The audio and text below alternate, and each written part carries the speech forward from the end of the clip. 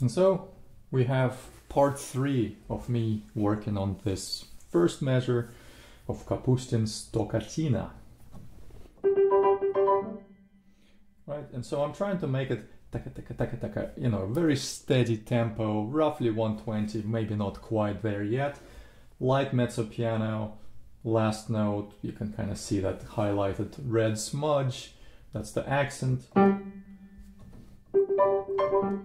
And right now, you know, I can kind of play the notes, but it's all slightly imprecise. So back to my practice of GOBS, which starts at the last note. Well, in this case, it starts at the last note of the measure, but it's any note that you deem to be the last note of whatever passage it happens to be. So I'm making sure of a couple of things when I practice this one single moment. All hands are doing what they're supposed to. My right hand is ready for the chord coming up, the one that's right there, and my left hand is striking the G accent and pulling right in.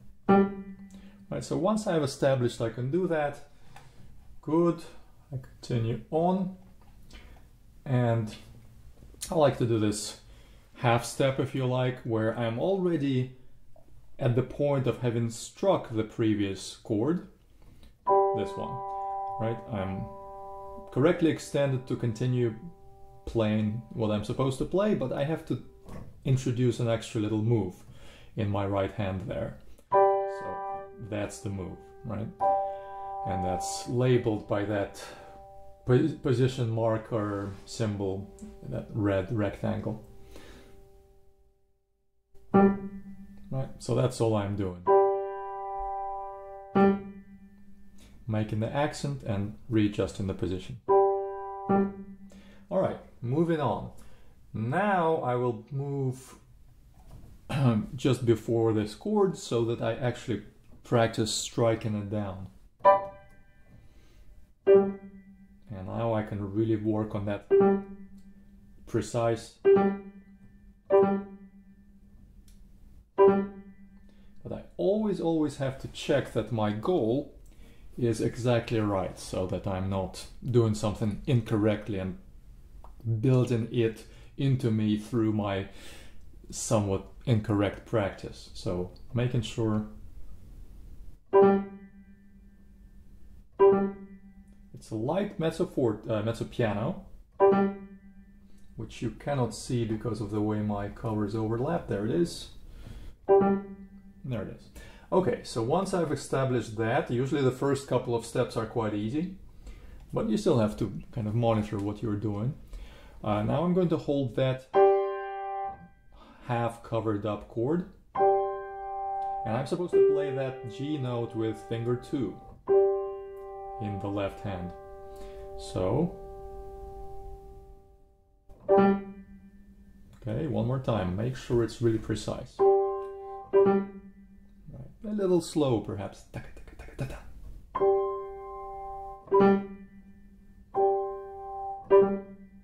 Better.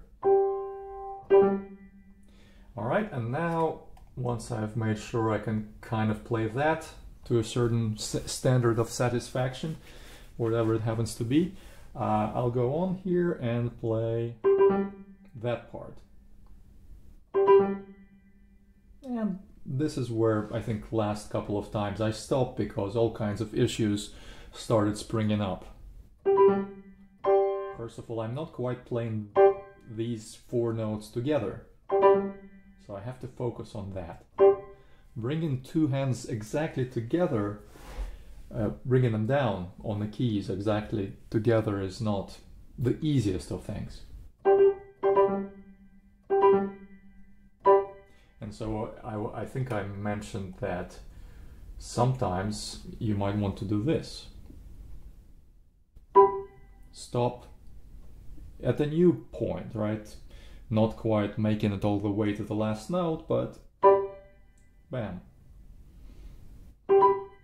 Nope. Right, so every time I try to identify what my problem is and focus on nothing but that one thing. Everything else I don't care about.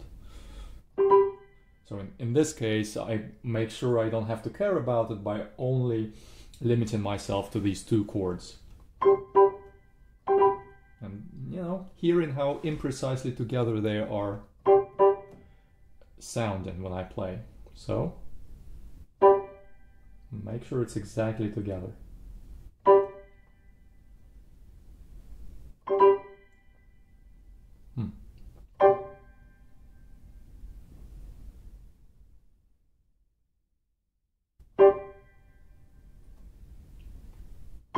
Right, so I'm really isolating every single pulse to make sure, at least by itself, I have enough coordination to do it. Okay, what about this next one? So that's fine. And that's fine. So if I do it step by step, it's fine. But how do I do it quickly?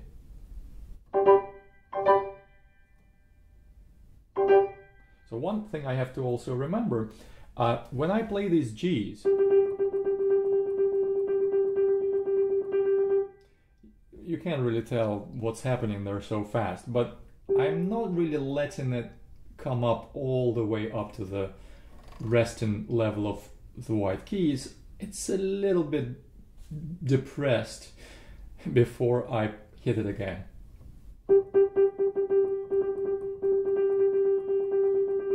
And that kind of action allows me to play it reasonably quietly, but still with a fast enough repeat. So one of the things that I could make sure to do is when I try this first chord here, I must make sure that my thumb will keep it slightly depressed before my second finger strikes it down.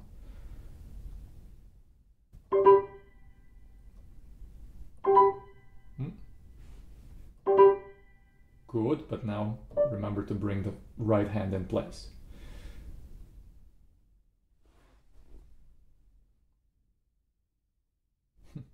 So many things to think about. I'll start at the end of this little fragment one more time.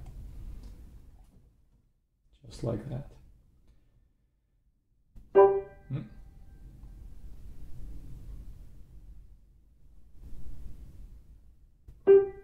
Yeah, I think what I'll actually do is play this last G while keeping the note, the key, a little bit pressed down with that second finger. So I actually do this. It's a different feeling than playing it like this. And in reality, I'm not going to really be perfectly in this position when I'm playing at that speed. So I might as well do it this way, where I'm keeping my finger 2 on G, pressing it down just ever so slightly, and then teaching my hand to do that. Not together. Still not together. That was better. That was a good staccato. Alright, let's see if I can integrate it with these two chords. What is it? I'm pressing it down a little bit with finger 1 because I'm coming out of that previous note. It's almost like I could do this, half cover it. Right? And then 2-1. That was not too bad. That was bad. That's not so great. Still not so great.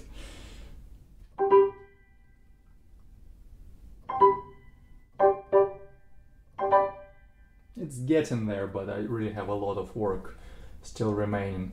So last note is this, and then the one before it will be like this. Nope, not together. Better. That was nice. Now previous chord would be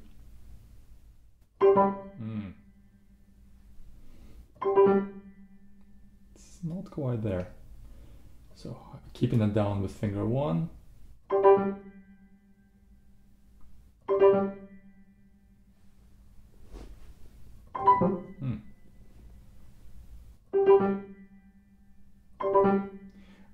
So again, you can see how much I'm having to process and think at every juncture until these thoughts become instant, where I don't have to figure things out.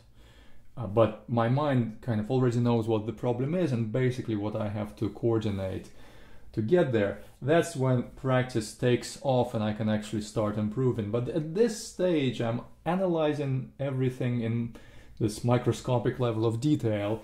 And of course, as the result, I'm only stuck on these 3 different notes in a piece that's, you know, thousands of such notes long.